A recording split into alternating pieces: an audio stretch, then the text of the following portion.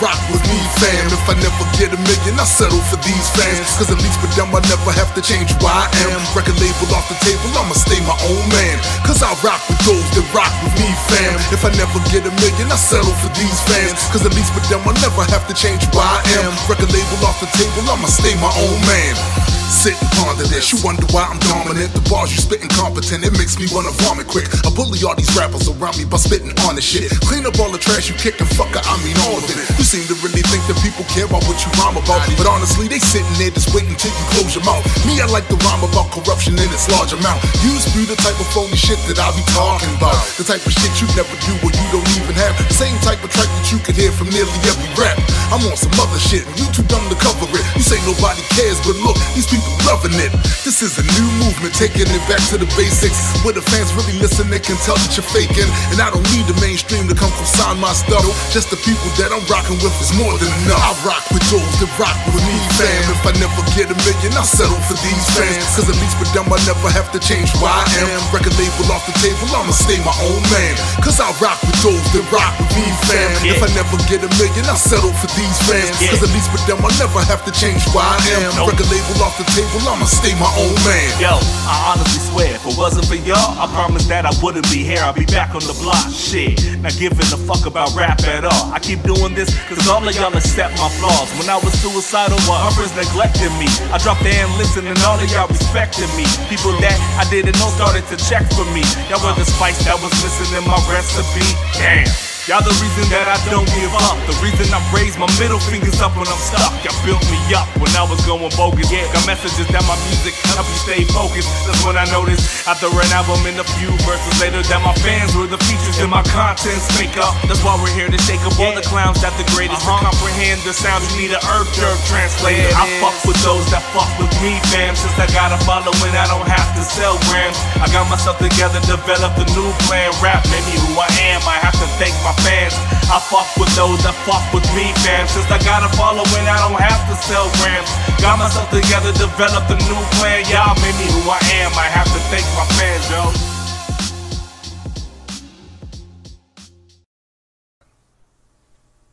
What's good, people? Welcome to the fifth episode of the Rock With Us podcast.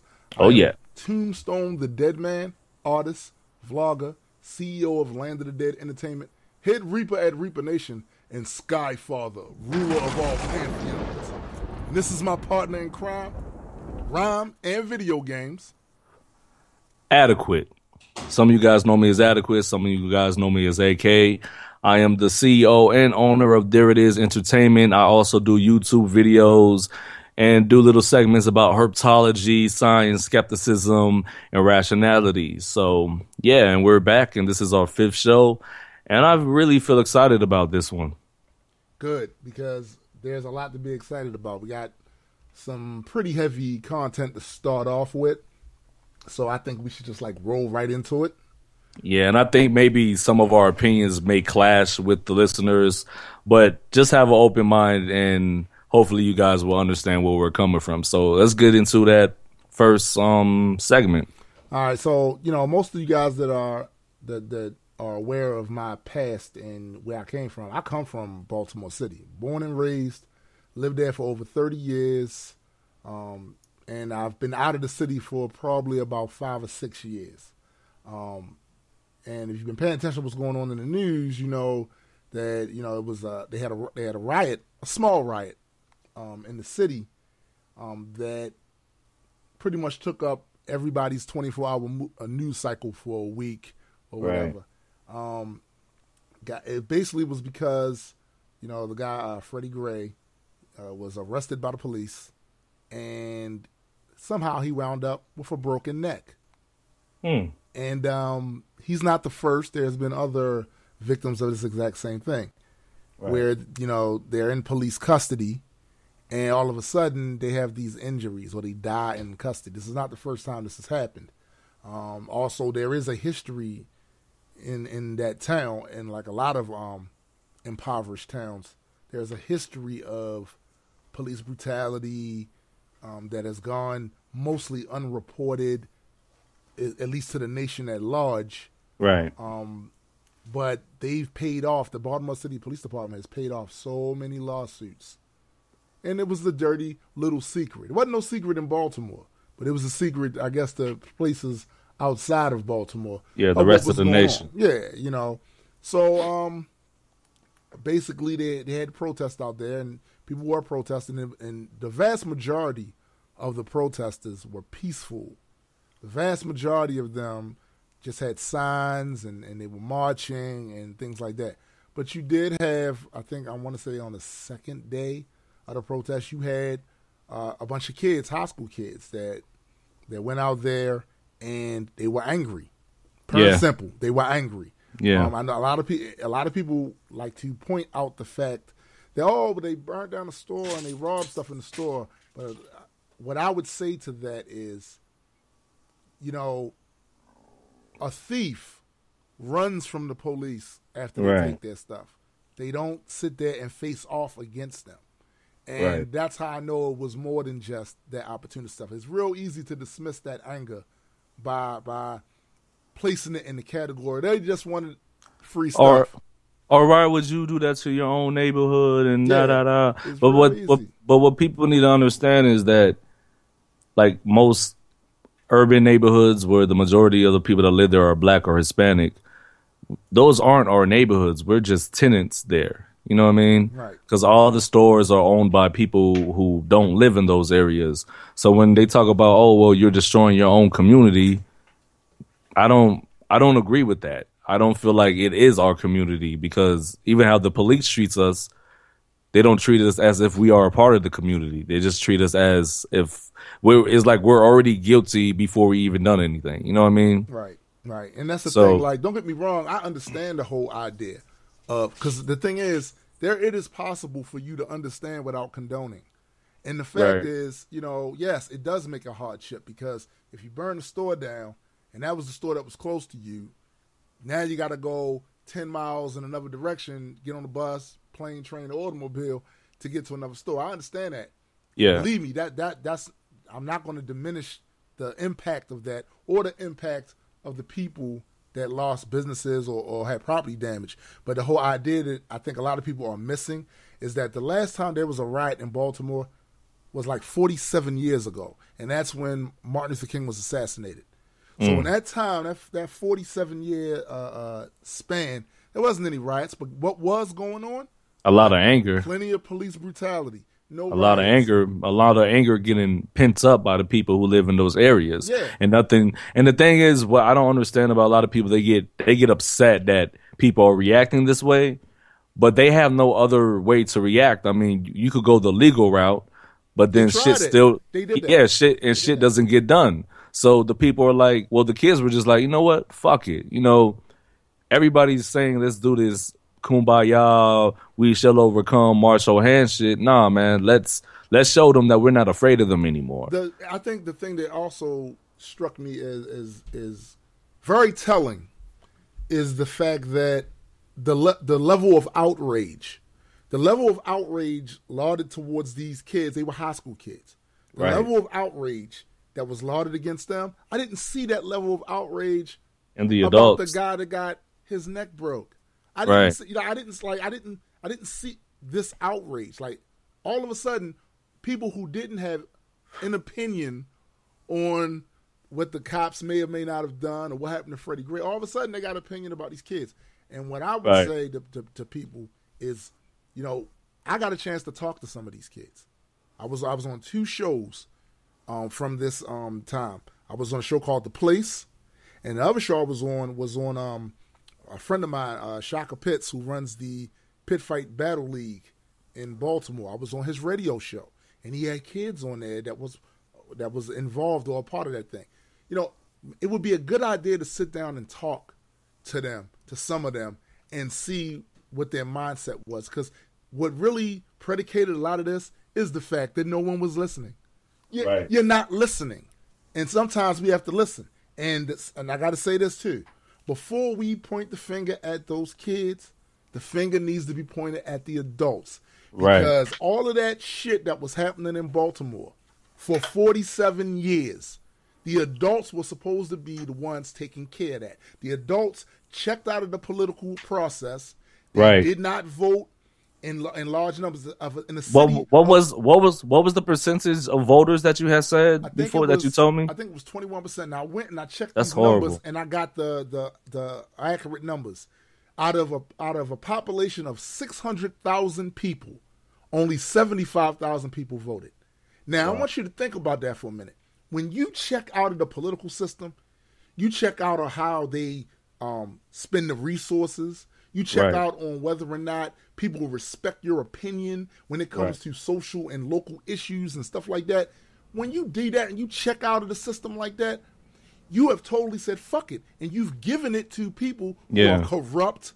Because they know you're not watching, so when the cat's away, the mice will fucking play, and that's exactly what happened. And it was adults that didn't do what the fuck they were supposed to do. And they're also giving them the rights to treat our neighborhoods the way that they treat our neighborhoods. Yeah, well, I'm gonna tell you something. If you show a modicum of responsibility and respect for the neighborhood and the area that you have to live in, it goes more than just picking up trash. It's more than just that. It's also being politically active to make sure that things happen in that neighborhood the way they're supposed to happen, and not just the city responding to the wealthier neighborhoods, not just the city responding to the neighborhoods that have affluence. And this is the problem. So before the adults, and I saw a lot of them come down on them kids, talking shit on them kids. Before you do that, check yourself and check to see if what were you doing.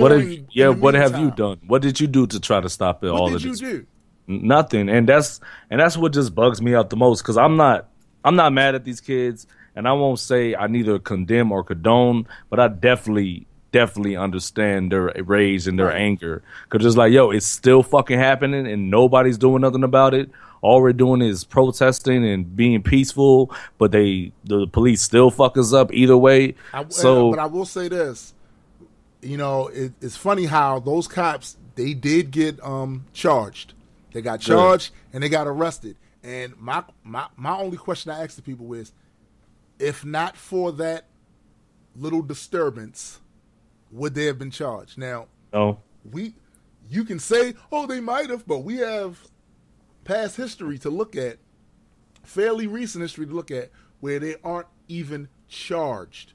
They're not even charged. There's only been one account in South Carolina, the thing that just recently happened when the guy got killed and officer was charged. But that's I think I know of. If anybody in the audience knows of another case of something similar to that where the cop was charged, let us know, because we don't want to pass on any misinformation. But to my knowledge or remembrance of this, that's the only one that I could think of in recent history where the cop was charged. He was fucking charged for what he did. And again, that a lot of that fault goes on the American people, because it seems like unless something is violent and catchy that catch your eye, you're not going to talk about that issue. Exactly. If people just protesting peacefully, you're not going to talk. Exactly. It's a case of here they go again. Yeah. As soon as the people snap, they brought it on themselves. Right. You know what I mean? But they're mad that another man got his fucking neck broke and got hurt in custody of the police, and nobody did shit about it. So that's all. That's all I really had to say on that. I think I also want to, like I said, give a shout out to my friend Shaka Pitts, and his lady Shinya, because after this incident, really before, they was doing a lot of stuff before this too, but they definitely took a leadership role to get people's voices out, to actually discuss things and put together action groups to decide to make what they're going to actually do, what's to be done now, because like now that all this shit then took place, if we sit back and crawl into our little holes and little areas of complacency where we no longer are doing anything about the situations on the ground, then we deserve what happened next. So big shout out to them for taking that leadership role, and the others, because it's been quite a few people. But I got to say, I really don't have a whole lot of love for people who wasn't involved in the first place and not even involved now, but you are involved enough to point the finger at the kids. Like you point your finger at them, and I'm talking about the people that live there in the town. And live there in the town to point the fingers at them kids, and I'm looking at these adults with the side eye, going, "Well, what the fuck was you doing for 47 years?" Right. With the political structure in this town. Right. But that these kids have to deal with now because you guys were inactive. I tell you what they were doing. They were sipping tea, talking about that's none of my business though. They was doing a Kermit. But I also want to give you a shout out for getting on those shows and talking about it, and also bringing it up on this show, because I feel like these type of issues, they're very sensitive. Yeah, they are. And I feel like a lot of our listeners probably aren't from those type of neighborhoods. Right. But for us and for you to want to shed light on these type of things, I think it's good for the podcast to show another side of us that we really care about, because you come from Baltimore, and I've always lived my life in, urban neighborhoods and shit like that. So to bring light to it, to let people know, like, yo, this shit's been going, like, it's nothing new. It's been going on. It's been going on for years. Like, I've been in instances where I've seen my homeboy get his ass beat by the police while I was illegally detained in the back seat of their car, and I watched it happen. And when I try to tell people about it, they're like, well, you guys probably did something to provoke them, blah, blah, blah, blah. But at the end of the day, whether we provoke them or not, they still have a job to do. Exactly. The way that they handle their job is the wrong way. You just don't beat people's ass just because they were a smart aleck or they did something you didn't like. You're supposed to have better composure than that if you're taking these type of jobs. And that's why I think it's important for us to talk about these type of issues in this podcast, and that's where I'm going to leave it. All right. So next on the list, the Draw Muhammad shooting in Texas. Right. Now, from my understanding, the whole Draw Muhammad thing, I've been on YouTube for a while now, and it was YouTube atheists that developed that whole concept of Draw Muhammad, because in certain sets of Islam, it is that follow a certain hadith, it is considered it's considered sinful. Pictures are considered sinful or for whatever reason. So a lot of these extremists feel like they can just threaten people. Oh, if you do this, if you blaspheme our prophet or our God, we'll fucking kill you. Now, this is not by any means every single Muslim. They do not have that mentality. But we would be lying if we would say that it is not a strong segment. But that's my problem though, because they say, oh, but it's not all Muslims. But that's exactly the point.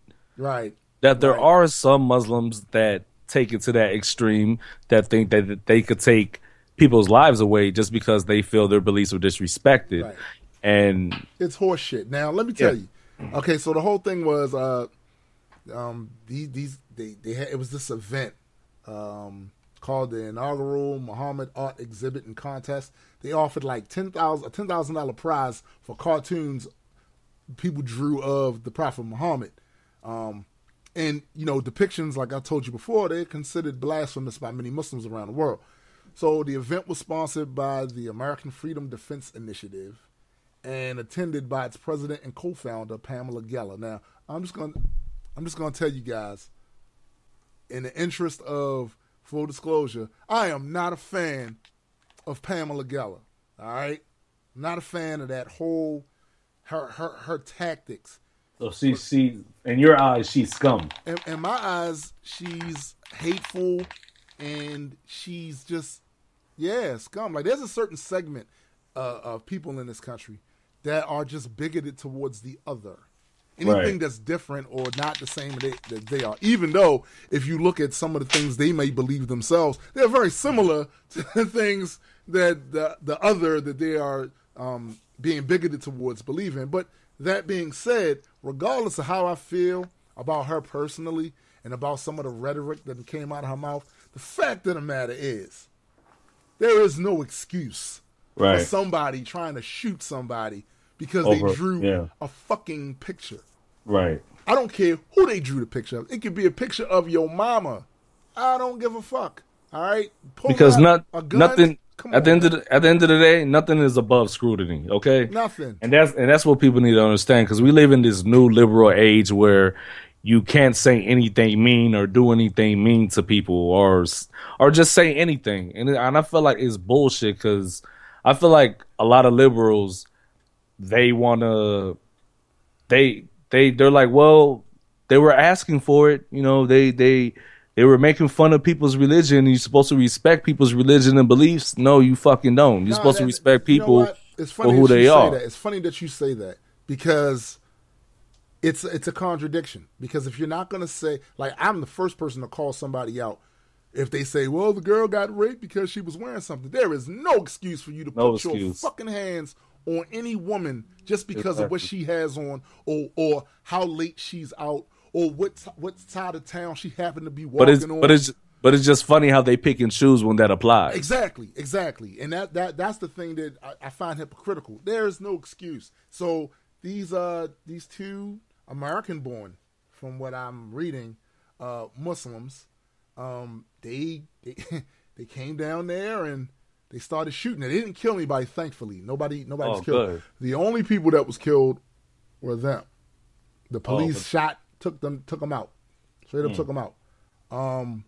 But like I said, trying to find the names. I think one of the guy name was Elton Simpson, and the second suspect was Nadir Sufi. They were like they were roommates or whatever. Right. The cops took them down. So it was good that nobody was killed other than them.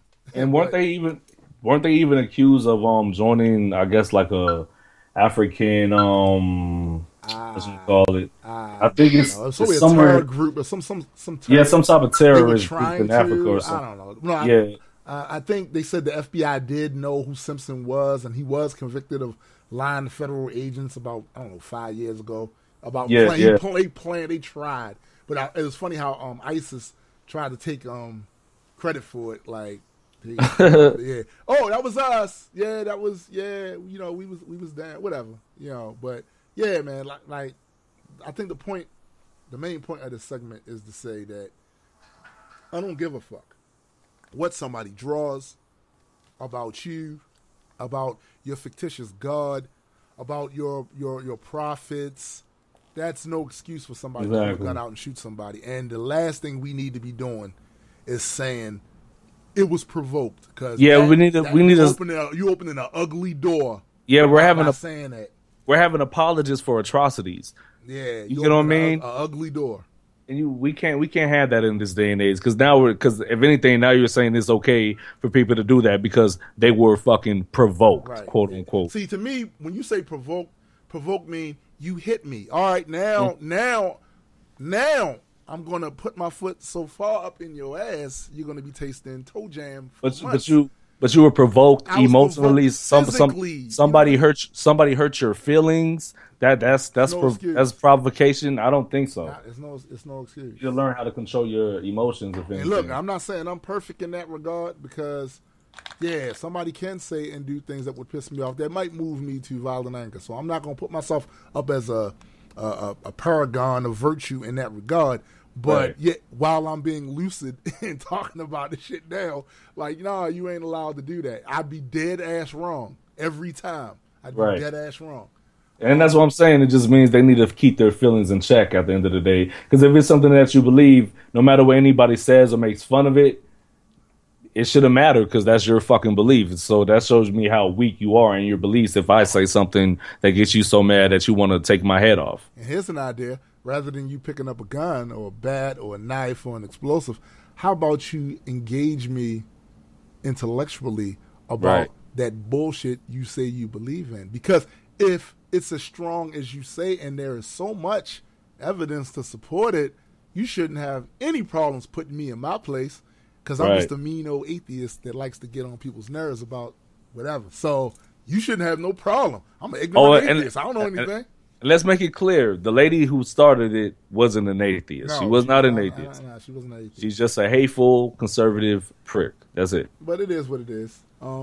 She, even though I don't like her personally, there's no excuse for that. At all. So on a lighter note, we talked about a couple of heavy things here.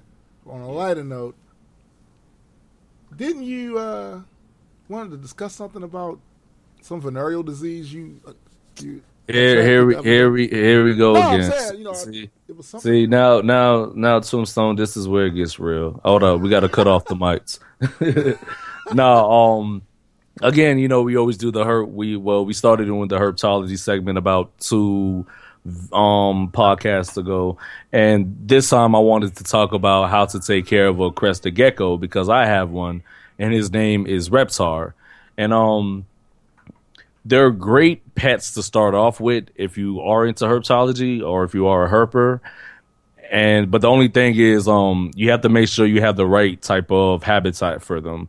With me, I have mulch on the ground so he could like move around and all that. Mm-hmm. And I also have a bunch of leaves and stuff for him to climb on because they're arboreal creatures, which means they like to climb and they like to stay up high. Mm-hmm. So that's another thing. And as far as feeding them, you can feed them crickets, but you have to get this, I think it's called VT3 vitamin for them, and you sprinkle it on the crickets, and then you put it in the cage with the, well, you're not actually supposed to put it in the cage.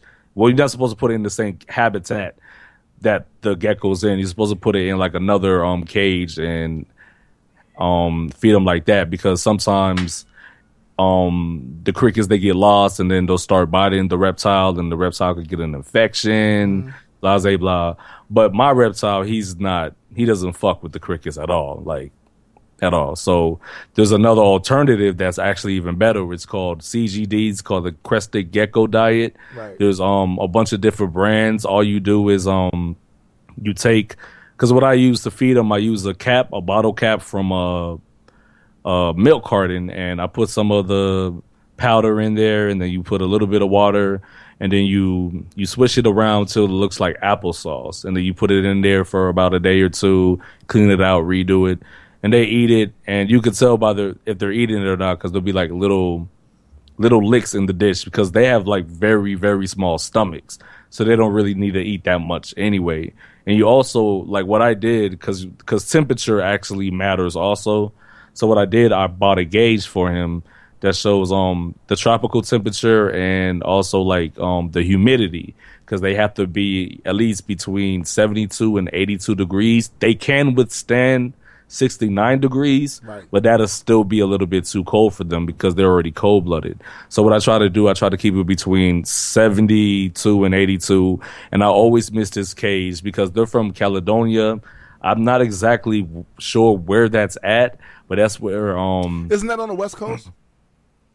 Oh, you said Caledonia, not California. Yeah, okay. Yeah, not California, Caledonia. Actually, and at one point they thought that they were extinct until 2005. So and then when people found them, they started breeding them, and now they're like, they're back up to non-extinction and whatnot. So like that's all I want to talk about, how to take care of a crested gecko. Okay. And make sure when you first get one, just leave it in the cage that you got it for a few weeks, and it might not eat for like a month because crested geckos, they hate change of habitat, and they just hate change, period. So they might not move around a lot, right, and they might not get acclimated as quickly as you would like. So just don't handle them. Just let them do what they do, and eventually they'll get acclimated. Fortunately for me, Reptar, he got acclimated real quick. Like in about a week, he was eating. He let me handle him. Yeah, he was climbing around on the cage, climbing on the little sticks we made for him and everything. Nice. So I just wanted to give you guys a little heads up and a little information about crested geckos and how to take care of them. Awesome. I just have one question. That's all. One question, because we're running a little long on this segment. Okay, what's that? Do they stink? Like, do they have a smell? No. See, well, mine doesn't, because I clean his cage at least once a week. Ah, okay. So I do that. So to avoid any type of smell, I just clean his cage once a week. And also, you don't actually have to put him in the type of habitat that I put him in, because he's like my show-off gecko. What you could really do, those bins that you get from Walmart, like those little trays that you put your clothes in and shit. Yeah, you can use one of those and put like sticks in them and just have like paper towel at the bottom so you can clean their poop and whatever, and they'll still be good like that. So there's different ways that you could take care of them or whatnot. Oh, okay. But yeah, no, he doesn't stink though. That's dope. I make sure of that. That's dope. So I think since we've ran along this segment, we may need to go and pay some bills. Yes, pay some bills. Hey, Love Buds, it's Ayetta, and I'm here at the Laurel Day Festival. Going to check out some vendors here, get some good food. Matter of fact, if you turn around, like those chips are calling my name. With Sade from Emily's Bath and Body about the products they have here on Main Street. So, first question, Sade, who is Emily? Emily is my great. I'm here with Marvin of Bami Products, and I'm going to ask him a few questions about what he does for this company. So, Marvin, do you make the products here? Yes, I make most of the products. Okay, so how did you come up with the name Bami? Well, it's an acronym. It's my mom, she's Bernadette, my sister's Alicia, I'm Marvin, and my younger brother's Denise.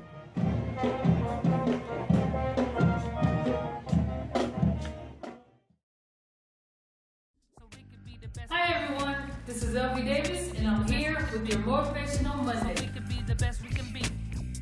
So we could be the best we can be. It's LVD. I'm here when you're looking for me. You can catch me every Monday, giving you all you need. Like motivation, inspiration, all you need to succeed. Got what it takes to be a leader, just don't follow the lead. See, motivation's a tool. Motivation you need. Motivation's for you and me. So we can be the best we can be. I need motivation. Yeah, indeed, I need motivation. Hey, I need motivation. Yo, indeed, I need motivation. Yeah, you need motivation. Hey, indeed, you need motivation. Yo, you need motivation. And we're back. This is one of our most exciting segments.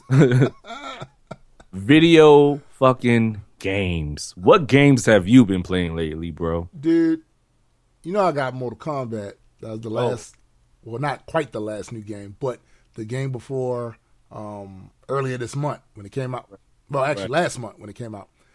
I got Mortal Kombat, and dude, I've been playing it like crazy. Is it badass? It is. Is it what you expected? It is not only badass, it is badass to the highest level ever.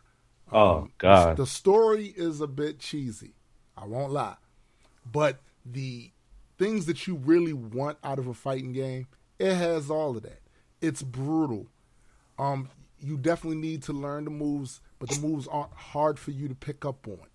It's more about tactics when you're in a fight. Right. You know, it has so much content in there that if you are a fighting game fan like I am, you're going to enjoy this game. The brutality, the fatalities are bloody, dude. It's just that's what they've always been great at, though. You know, the brutality of it and all the gory shit. They always try to push outdo, the envelope. Yeah, always outdo themselves. Yeah, right. So now that the technology is there to represent these kills as realistic as almost possible. I mean, if you can say realistic, because some of them are just over the top. But just the level of blood and bone breaking, and I know that sounds kind of messed up, like to some people out there that, but it's violent. Yeah, but I love it. It's a glorious type of violence. Yeah. It's the type of violence that if I could take this violence and put it in a picture, I would hang it on the wall. It's that type of It's beautiful violence. So who have you been playing with, though? Who's your favorite character? So I'm glad you asked that, because for me, my favorite characters have not changed since the very first game. I love to play Raiden. Mm-hmm. Play as Raiden, excuse me, because he's a thunder god, and I get down with the thunder gods. Hell yeah! No matter what pantheon, if they bring in the lightning and thunder, I'm hanging out with them. Right. Kano, because Kano's a bastard, and I used to piss people off with Kano back in the day. And Jax. Oh yeah, Jax. Jax is a beast. Jax, the one with the punishing with the metal hands, right? Dude, he puts those hands on you. Man. Like my son, I'll give you a classic example. It had been a little while since I had played Mortal Kombat, and then we went and got the game. Okay? So my son, who is famous for running his mouth, he says, "You don't want to see me in Mortal Kombat. You don't want to see me in Mortal Kombat. I'm going to do this, I'm going to do this, I'm going to do that." Now, mind you, he's been saying that his whole life about what he's going to do to me in any of these fighting games. And usually what winds up happening is, if I hadn't played for a while, he has about maybe between 5 and 8 game head start where he's going to get wins before I catch up. Right. When I start catching up, it's a risen. Oh, man. Paper or plastic, sir? Dude, I've told him time and time again, he'd rather run through a bear's den with honey dripping off his sweet ass than challenge me in any of these fucking fight games. These fighting games is where I live and breathe. Now, that's not to say that there aren't people out here that wouldn't put hands and feet on me in these games. But that is to say that I'm a natural at this shit. Yeah, you fuck with it. That's what you do. I'm a natural at it. And just want to put this out there because I was supposed to play this guy, and we just haven't had a chance to catch up. Jamon, you're on my friends list on the PlayStation 4, I believe. We are friended on there. And you did send me a message about I remember that message.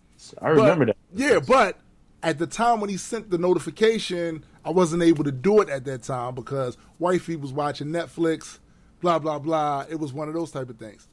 Jamon, at any point in time during the course of the day, because I think he lives on the other side of the country. He lives on your side of the country. So our time is different or whatever. But we can set it up. We can get it on. Since we can't seem to get along, we gonna need to get it on. So basically what he's saying, Jamon, is when you're ready to get that ass dragged, it's on. Yeah. So what have you been playing up? Like, what have you been well, we recently got Budokai 3, because I used to play that shit a lot back at the crib when my cousin used to live with me. And that's all we've been doing. Like, me and Nessa, we be fucking kicking ass in this game, man. Whoa. Explain to them, to those who don't know, what is Budokai? Oh, Budokai 3, that's Dragon Ball Z shit. And the game is so fucking amazing. Like, it's just too much shit that you could do. You know, like all their power-ups, their special moves and all that, and it's easy to use, like user-friendly and shit. Like, there's this one thing that you could do. You could kick somebody through a mountain, right? Mm-hmm. And then you go to the other side of the mountain that they're on, and you kick them back to the side that y'all were fighting at. Nice. And start whooping their ass. Then there's another one. You kick them through a mountain where they fall, and they're in front of like some type of dinosaur or some shit, and the dinosaur is trying to bite them, but they dodge it. And then the dinosaur turns around with the tail and hits them with the tail and like hits them back to where you're at. So you could keep fucking them up. Right. But what I like to do, my favorite move so far, is go because I love Goku. Goku, even though he's a fucking moron, he be kicking ass. Like really, he's a moron. Like he be saying corny ass shit. But I like to use what's it called? What's the move called? It's called what's it called, babe? All right, so what he does, he just, I forgot the name of the actual move. Right. Yeah, but he takes like all the energy of Namek and he takes it all and he like fucks you up with it. You know what I mean? So wait a minute, is this the it's called bomb? Spirit Bomb and Dragon Fist. That's what it is. Okay. That's what I be using a lot, and I be fucking people up with that shit. And then I finally unlocked Broly, and Broly, he's a fucking beast. Like he's like the Super Saiyan of Super Saiyans. And I learned how to do the I think it's called like a meteor strike or some shit. Yeah. And when I say it's a meteor strike, like what they do after you make the hit, they zoom out to where you see the Earth and you see the impact of the meteor. Right. Of the meteorite hitting that shit. That shit is fucking amazing, bro. Amazing. Wow. I think my son, he plays that too. He plays it on the, of course, PS4. But yeah, he's definitely into that too. He like when he first got it, that's all he pretty much did. He didn't mess with GTA. He didn't mess with DC Universe. He basically just played that for the longest time. I think he didn't kind of got a little bit drained from it now, so I don't see him playing it as much. But yeah, he was definitely on it, and I know that's something my nephew was really into. And that's the funny thing because I finally got GTA 5 for PC, and I played it like I pre-played it for PS3, and on PC that shit is like, I'm sorry, people that are console gamers might be just say shit like, oh, because you get greener grass or whatever, but that shit looks that shit looks amazing, yo. Did you say greener grass? Is that Is that they saying that? That's yeah. The reason they, you know. Yeah. You had to wait a year, blah blah blah, but it was well worth it. Cause shit, like, oh man, I love that fucking game.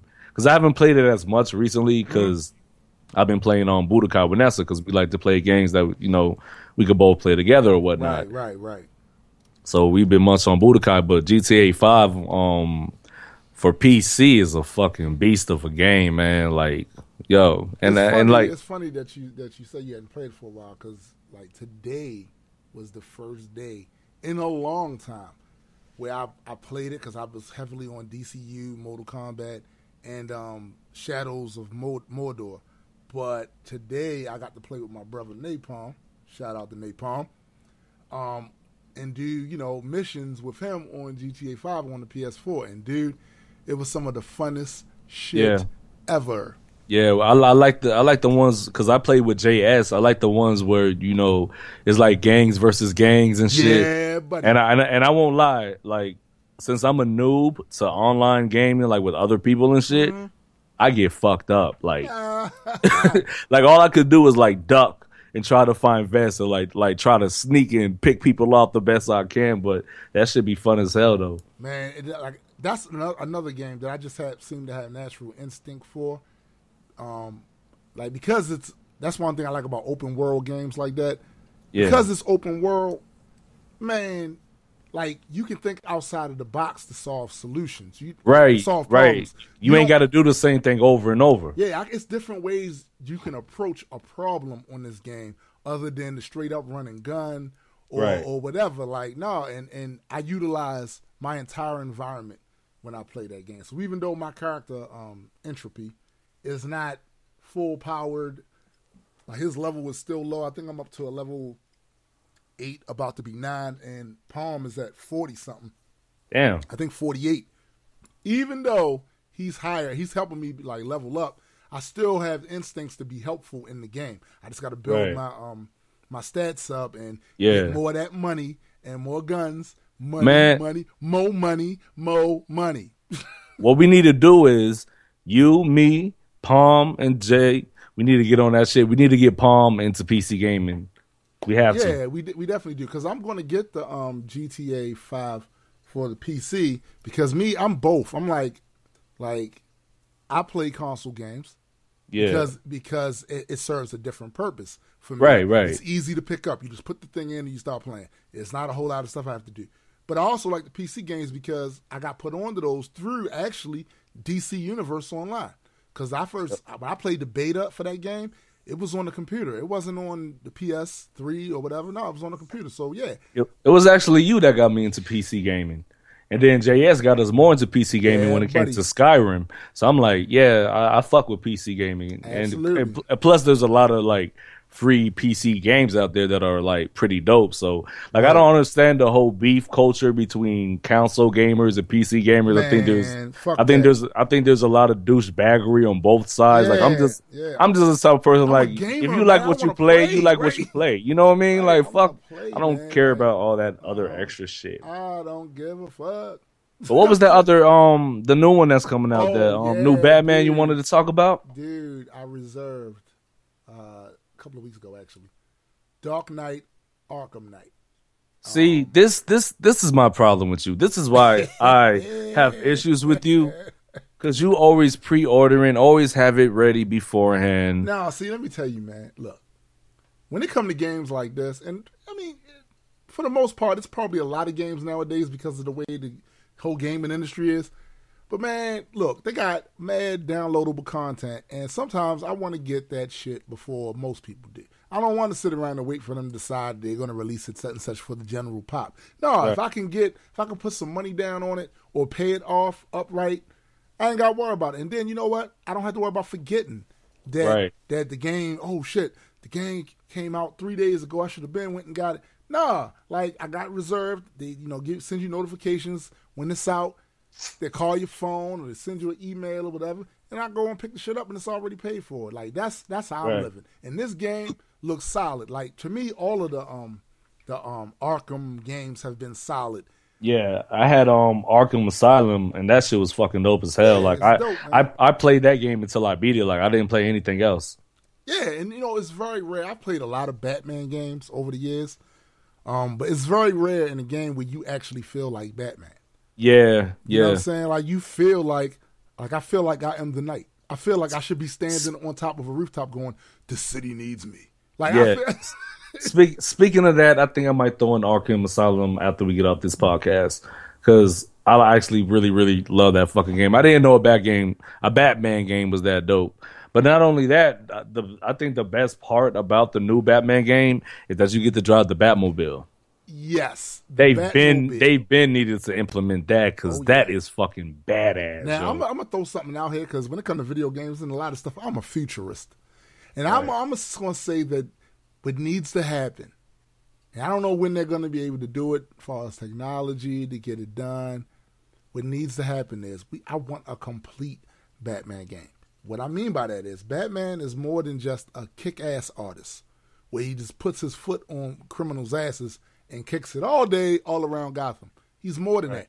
He's also a detective. Now, they do have detective elements in these games too, but I want to do the full Batman experience, which would be for me to have the Bat Cave, to have a Bat computer. You would collect clues. You would go and examine. I want to do the whole nine. And I know you guys can do this. I don't know if they can accomplish this on the console, but I'll take it on PC. You know what I'm saying? But I'll take it either way. I want a full-fledged, just a Batman fucking experience. And I'm pretty sure they can do that shit. So get on it. Get on it now. Tomorrow. Yesterday. Damn it. Get on it. Shit. So we're going to close this segment up. Yeah, got to pay some bills. Pay some bills. Alrighty then. We'll see y'all when we get back, man. Yep. Can you say why America is the greatest country in the world? Why is America not the greatest country in the world, Professor? That's my answer. Well, just in case you accidentally wander into a voting booth one day, there's some things you should know. And one of them is there is absolutely no evidence to support the statement that we're the greatest country in the world. We're 7th in literacy, 27th in math, 22nd in science, 49th in life expectancy, 178th in infant mortality, 3rd in median household income, number 4 in labor force, and number 4 in exports. We lead the world in only 3 categories: number of incarcerated citizens per capita, number of adults who believe angels are real, and defense spending, where we spend more than the next 26 countries combined, 25 of whom are allies. Now, none of this is the fault of a 20-year-old college student, but you nonetheless are, without a doubt, a member of the worst generation ever.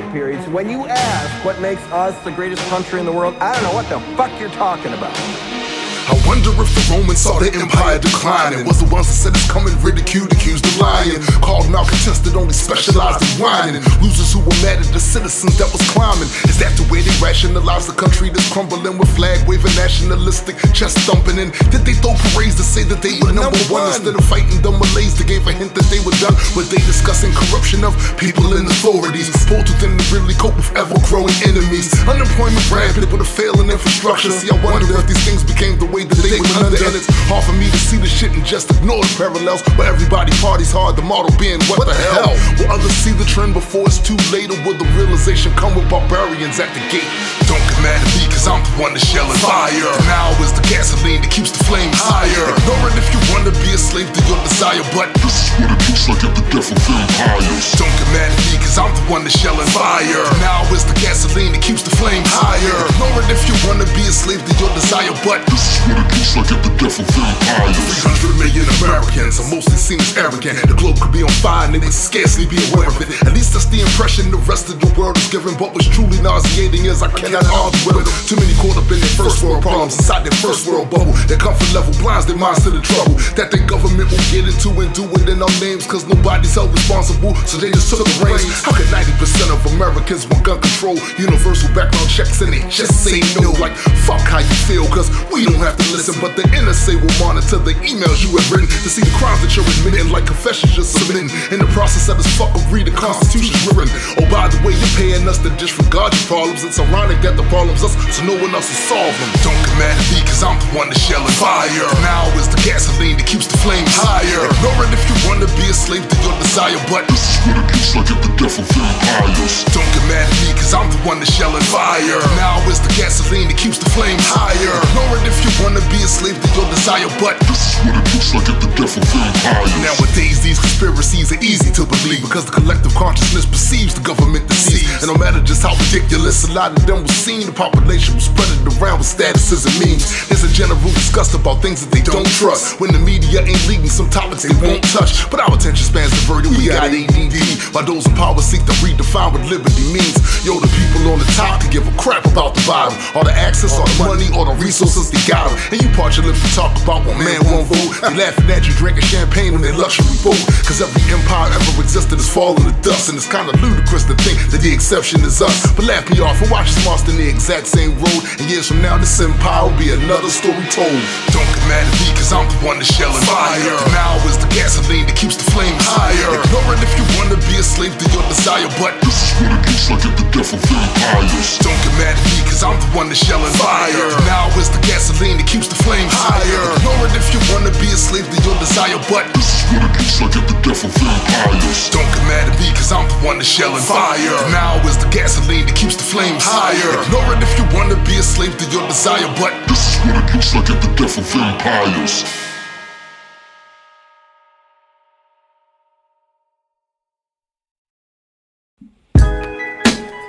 Hey yo, I don't normally do this, but the other day I was listening to the radio, flipping through the stations, you know, trying to find something to listen to. So finally got to the station, I'm like, yo, what is these niggas rapping about? You know what I'm saying? I know I can't be the only.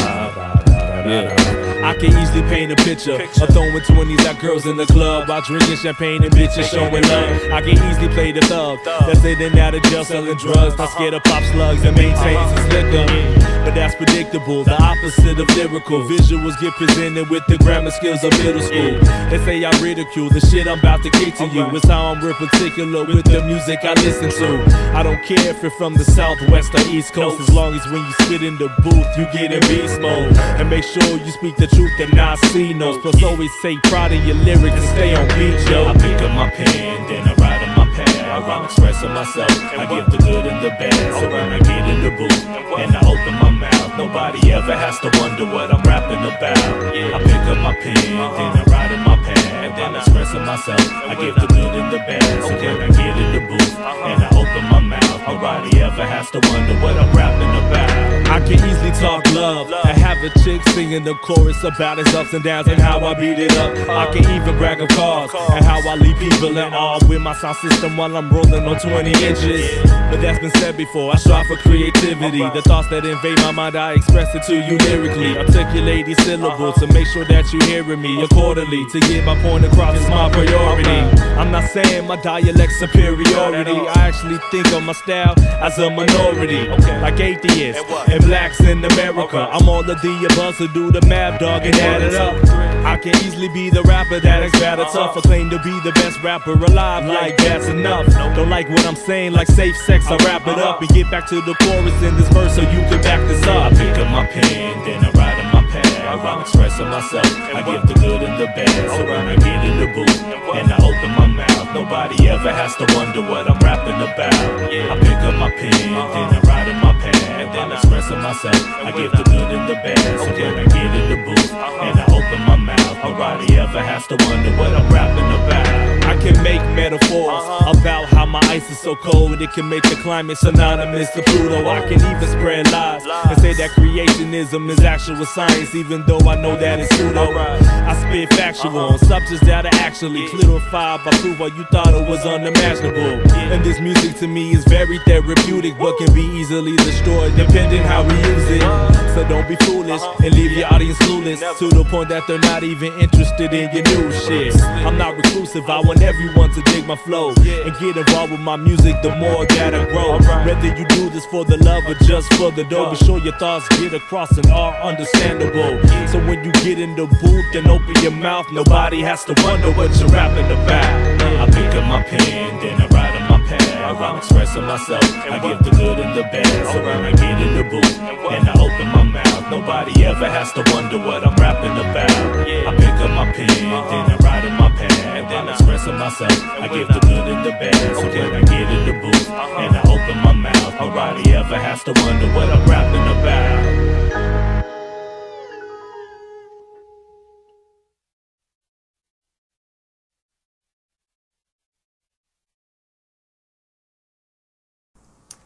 We are back, and you know what time it is. What time is it? It's comic book time. Oh, yeah. And there, believe me, there are a plethora, that's right, plethora. Plethora. He's bringing out the dictionary word. Plethora. Of comic book subject that I would like to discuss. Let's get into it. All right, well, first, for those of you that are paying attention, and maybe for those of you that aren't, Marvel has done a complete restructuring of their universe. Now, it started a little while ago through some of their earlier titles like the Avengers, and you saw a bit of it, I guess, in Spider-Man too, a small amount of it in Spider-Man. But basically what's going on is all of the abuses of the space-time continuum, from constant time travel and all kinds of other things, has kind of weakened the boundaries between universes, and universes were being destroyed. They were being destroyed. This book that they just released not too long ago called Secret Wars, the first one in that, it shows what happens when all the other universes have been destroyed. And it was just two universes left. It was Marvel 616, which most of you know is the regular timeline, and Marvel Universe 1610, which is the Ultimate Universe. Now, Ultimate Universe has been around for a little while now, so it has a bunch of fans. Those of you that know, that's the same universe that Miles Morales is Spider-Man, because Peter Parker died in that universe. These two universes clashed, and the heroes from that universe fought the heroes from 616 universe, and it was epic. Everything about the story was epic. People was catching them hands. It was just epic, and it had a sense of finality to it, yet towards the end you see it's nothing final. This is really the beginning of things. Plenty of heroes lost their lives. I think only around 6 survived out of all of the Marvel characters from 616. 6 of them survived. Of course, a representation of my favorite character survived, Thor. Yeah, she survived. Is Angela in it? Angela's dead. She's dead? All of them are dead. I told you only 6 people survived, man. Damn. Yeah, look, man, look. So her series is over? Well, just for Secret Wars. Yeah, for Secret Wars, they're going to do Secret Wars Battlefield. And okay. This is you're going to basically see damn near every version of almost every Marvel universe that we know about, like the Age of Apocalypse, those characters. Right. I'm sure some of the What If characters will be involved in there. You're going to have like so many different versions of Thor. Basically, it's the Thor core, but I think it's a little bit more in depth this time than what it was last time. But so hold on. So what's Thor survived? The female one or the male one? The female one. She survived. It was a dope ass story, man. You got to read it. I'm gonna put a link in the description box to this website where you can read it online. It was just super, super fucking dope, and I really cannot wait for the second part. I can't wait for it. and you sent it to me. I was supposed to read it so we could get more in depth about it. But my bad for not reading it. I don't want any spoilers too much anyway, but it looked freaking awesome because I saw the cover. I was like, oh my goodness, this shit looks like it's going down. Didn't you say it was about 40 pages long? 40 pages of per epic. Awesome. Per epic. So, also, Marvel released, of course, since in between the time we had the last podcast, the Daredevil series. And you've been watching that, haven't you? My goodness. That show is freaking amazing. Nessa been watching it with me a little bit here and there, and even she fucking thinks that show is fucking great. Awesome. And she's seen a little bit from the beginning, but she hasn't seen like most of the episodes because I'm near the end. I'm on the last episode. I just have to watch it. Mm-hmm. But that show, I don't care what anybody has to say about it. That show is freaking awesome. From the plot to the scheme to what everything's going on to characters to who they pick to play the characters is a great fucking show. And I advise all you guys, if you have Netflix or if you can find it on any other website online, check that shit out because it'll blow your mind. It's dope. It definitely blew mine. It's definitely dope. I sat there and binged watched it, and got all 13 episodes in. And that last episode is definitely a cool ass payoff. Oh man! And they're gonna do another season. Can't wait for that. And Marvel's just kicking ass, in a lot of different arenas. Speaking of that, Avengers: Age of Ultron was released the other week, and I went to see it. I gotta say, I really liked it. Awesome. I didn't like it as much as the first, but it was for different reasons.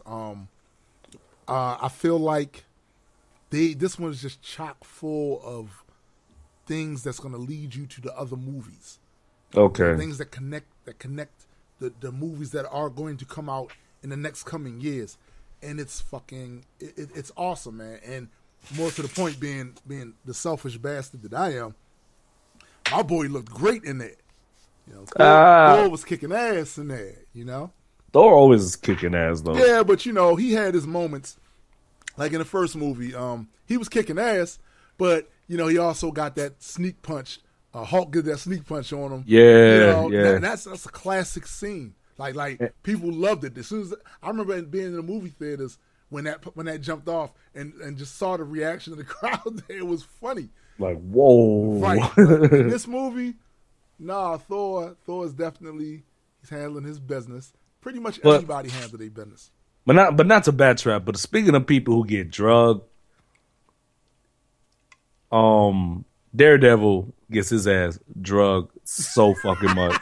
But he always gets out of it though, but he does get his fair share of ass whoopings. And you know what? I think that's cool because it has a sense of realism to it. Like, you're not going to go into a fight against 5 to 8 people and not come out scarred. Even if you're great, you're gonna come out scarred. Somebody's gonna get some punches off on you. You're gonna feel it. I'm gonna just say one thing though. The one time he got drugged, and I know you remember this one, and I'm not gonna say who did it, but it's when they were in the warehouse. I'm not the ninja.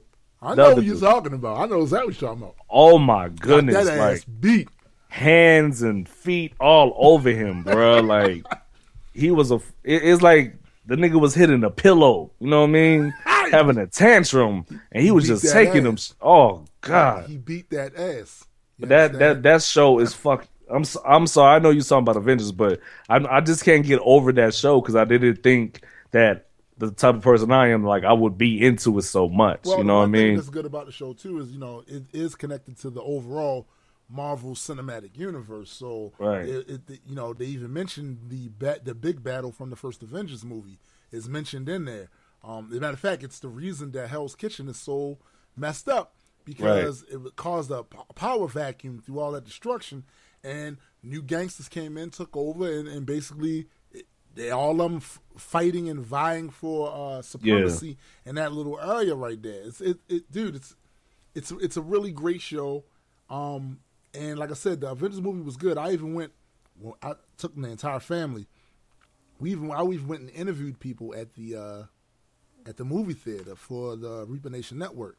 So Like, you guys, I think you're really gonna like it. Those of you who haven't seen the movie, I think you're gonna like it, man. I really do. Like, don't go in there expecting it to be exactly like the first one, because it's not. But there's plenty of stuff in there to like. Plenty of stuff. Nice.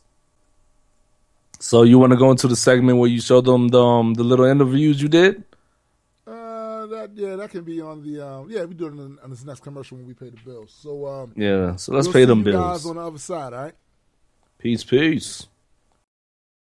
Greetings, Reapers. Hope everybody had a good weekend. Mine was excellent, because as I'm sure most of you already know, this was the opening weekend for the Avengers Age of Ultron. Greetings, Reapers. As you can see, I'm outside of the AMC movie theater.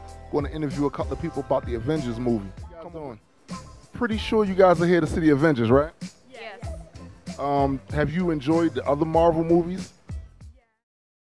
Hey everyone, Adekwit here, and I have a confession to make. I'm a Herper. You have herpes?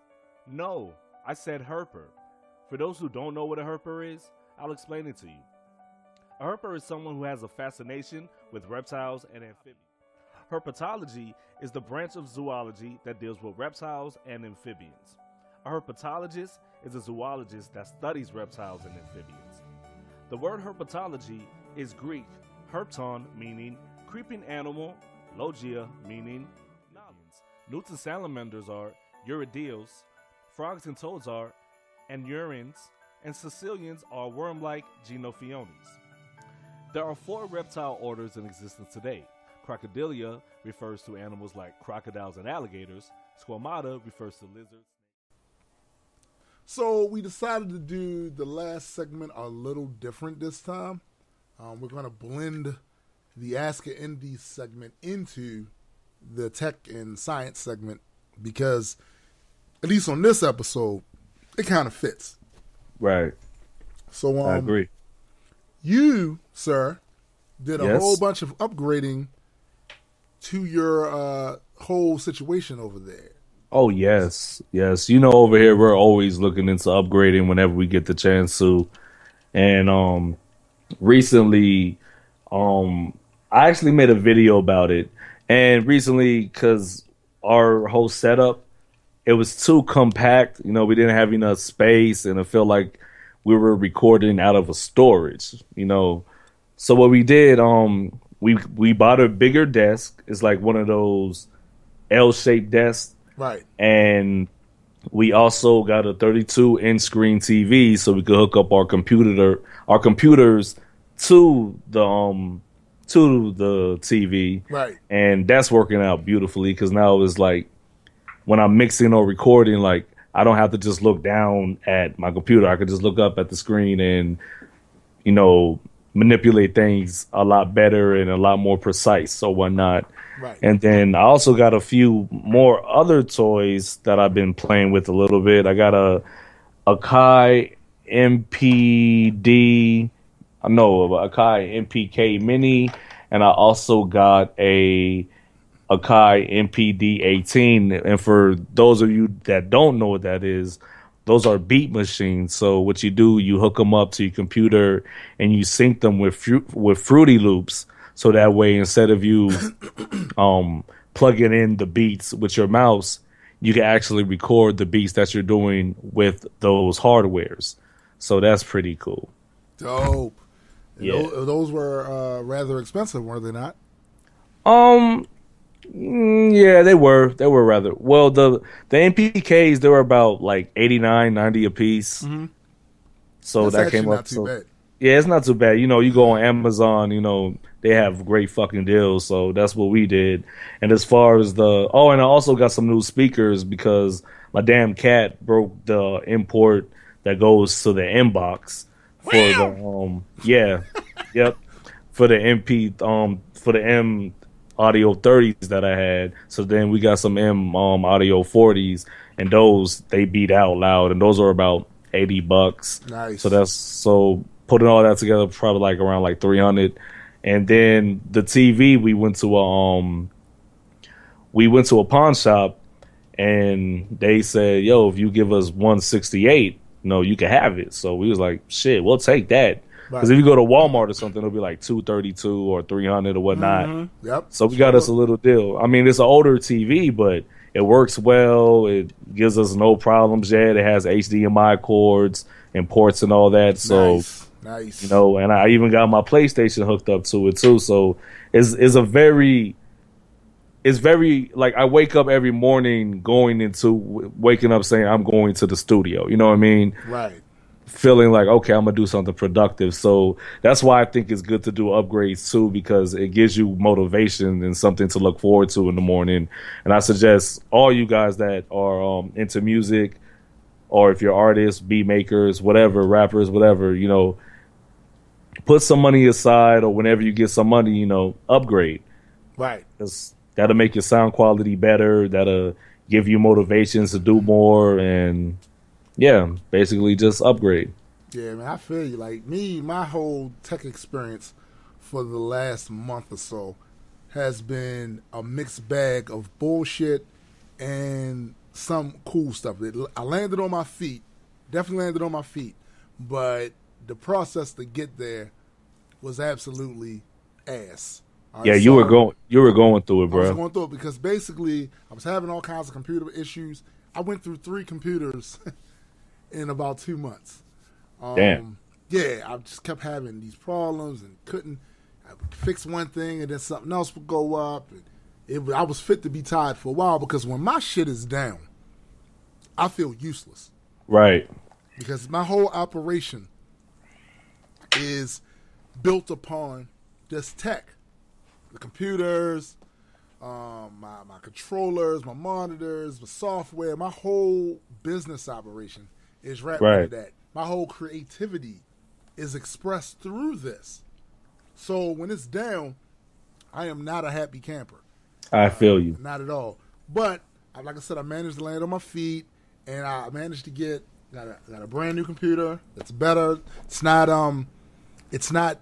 the extreme top of the line. It's like an i5, you know, full processors. It's quad core. That's not bad. i5 is not bad at all. No, it's not an i7, which I would prefer. But I'm taking steps. I'm gonna get there because I'm tired of people having these monster computers that can do every damn thing, play the video games at the highest resolution, run all of the software, and launch nuclear weapons all from their desktop. I'm tired of everybody having that shit. But I think that's the problem.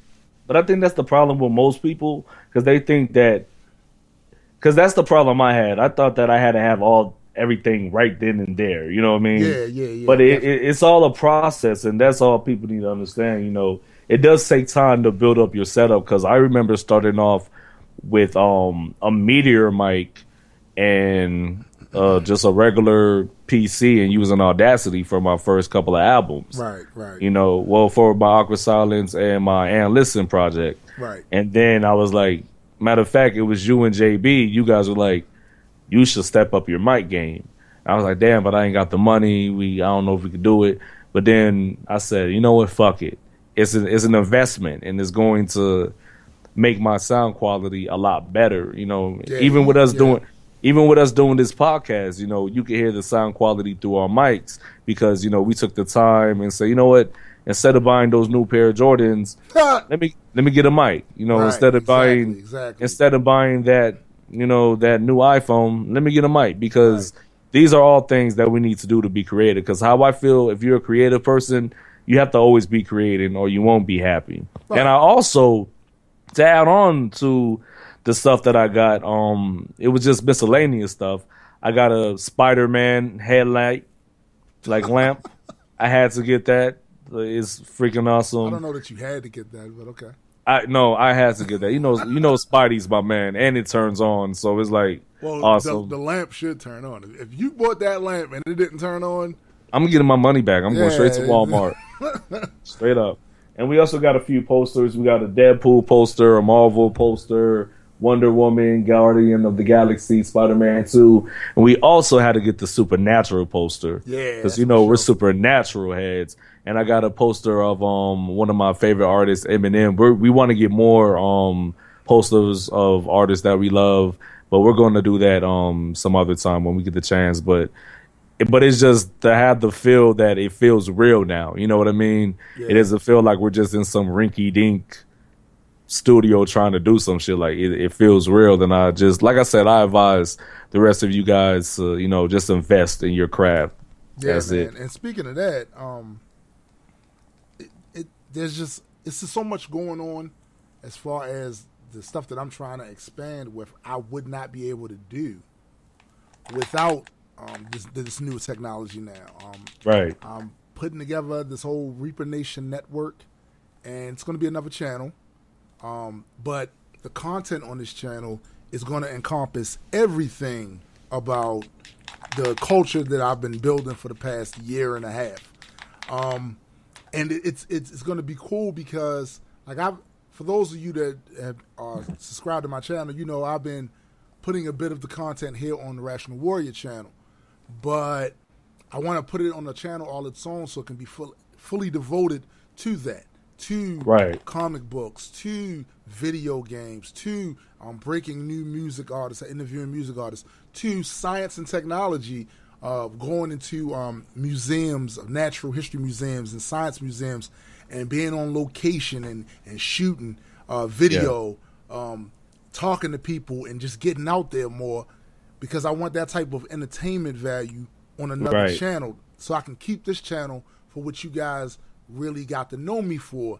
And that was me ranting and telling you my feelings on, the religious impact that... Which I think is a good thing, because what you're doing, you're expanding and you're showing people that you're not just a rapper. There's more about you, and you want to show that to people. And I think I'm a fan of your music, and I'm a fan of what you do, and I think we all appreciate the hard work that you put in when it comes to that, because a lot of people aren't doing it, and the fact that you are, it shows that you're not just doing it just to say you're doing it. Like you have a goal, and you have a mission, and right now, I see you're accomplishing that mission. And well, I always tell myself, even after you've accomplished one goal, there's 15 more you haven't done yet. So it always keeps me busy and grounded, and my head pointed in that direction. I got to tell you, man, like this weekend,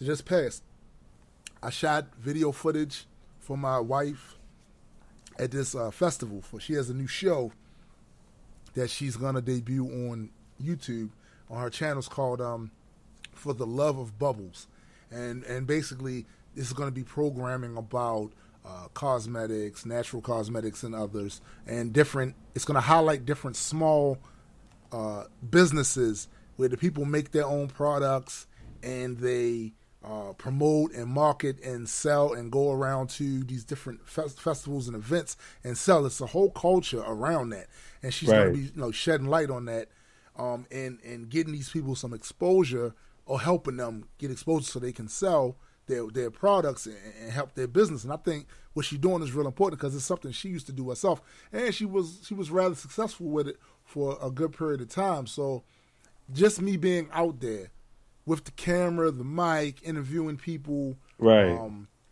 to them, getting outdoors, like it's something about that I find like very appealing. And just the idea that I'll be going to these comic book conventions, video game functions, science museums, all these different things of interest that I know that the people in my fan base and listenership are interested in as well. This is fun for me, because I feel like for the past, I say since 2009, don't get me wrong, I enjoyed a lot of the stuff that I did here on this channel, but it's been very heavy.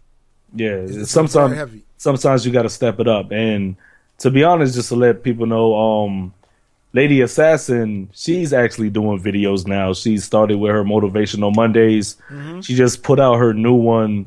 When was it? Yesterday. Right. And you guys should check that out too. I guess we could leave a link for her page, put a link in the so they can check it out. Yeah, and also, we're There It Is Entertainment, and is pretty much planning to do the same thing that Reaper Nation Network is doing. We're gonna go on site and go to Repticons, go to the zoos, go to museums, and interview people and stuff like that. Because I feel like us being out in public shows, you know, that we have lives outside of the internet, for one, and it shows that we want to bring you guys into our lives, you know, because it's more than you guys are awesome. It's entertaining.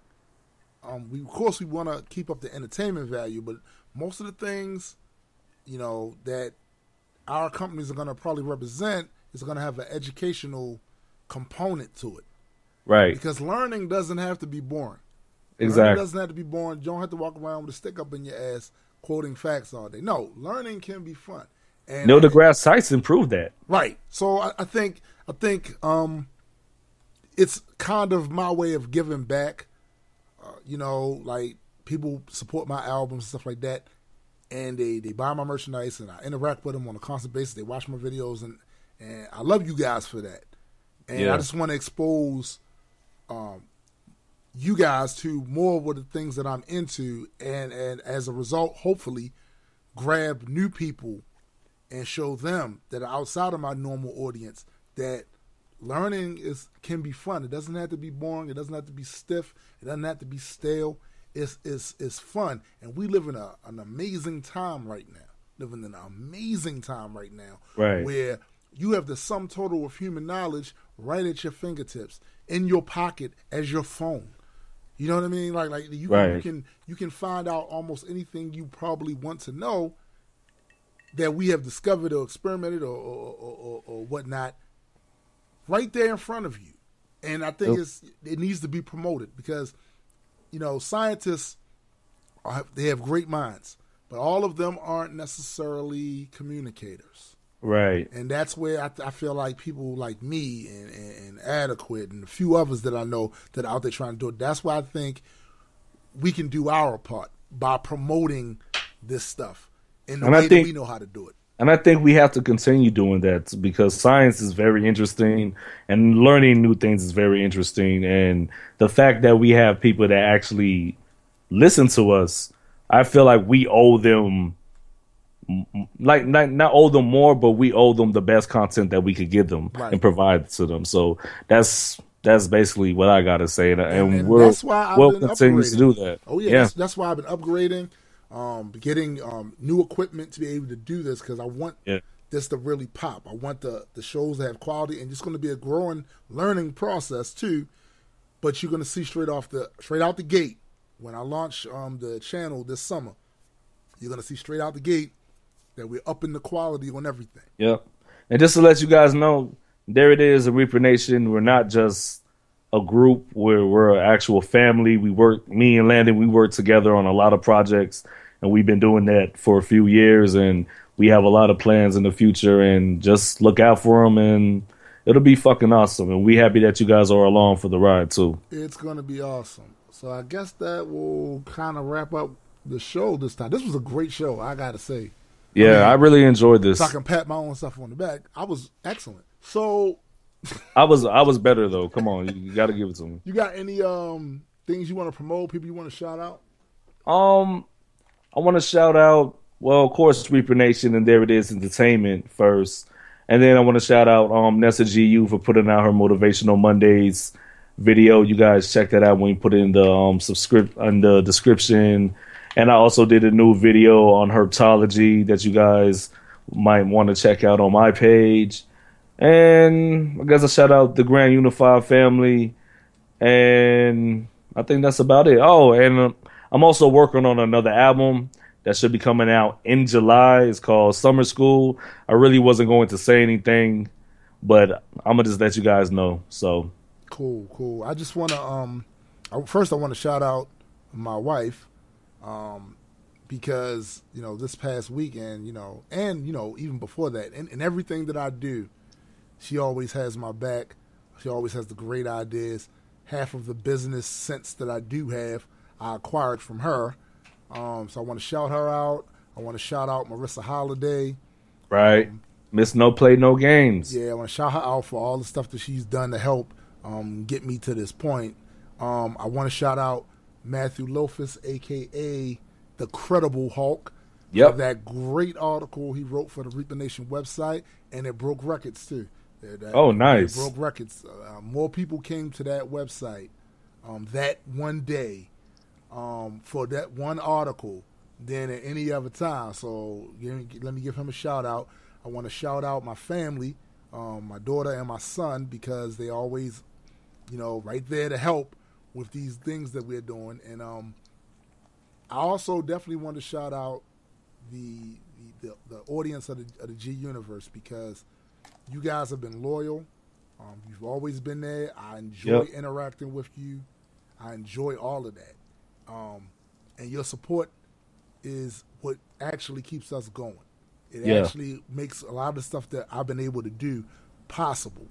So I definitely want to shout out that. Go and holler at me on Instagram. That's at Tombstone 969. I'll have all of that in the description box. And of course my artist page, Tombstone the Deadman. You can look that up on Facebook. I'll probably have the link in the description as well. And we will talk to you guys on episode 6. Hell yeah, we almost half a year done, man. Almost half a year. So holla. Peace. Yeah. Peace. Yeah. Peace.